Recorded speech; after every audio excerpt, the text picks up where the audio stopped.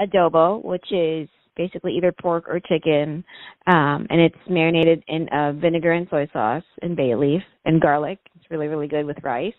Lumpias, which is basically our version of egg rolls, but this one is filled with meat and some thinly sliced veggies, and it's deep fried. Pancit, which is our version of chow mein.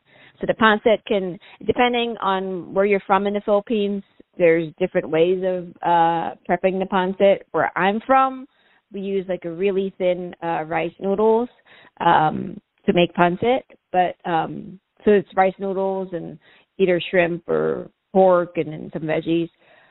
Or some places in the Philippines they use like thicker noodles, and their pancits can come with like a thicker sauce. Whereas where I'm from, it's more of like on a drier side.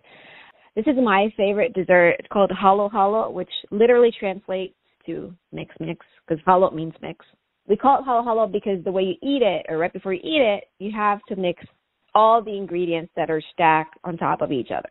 So it's a bunch of like sweet stuff like sweet beans, and then coconut jelly, and jackfruit, and then more sweet beans, and then they'll put sugar there, and then they'll top it with ice, and depending if where you get it, sometimes they put flan on top or ice cream, and they'll put milk in it, and then the way you eat it is you mix the whole thing together.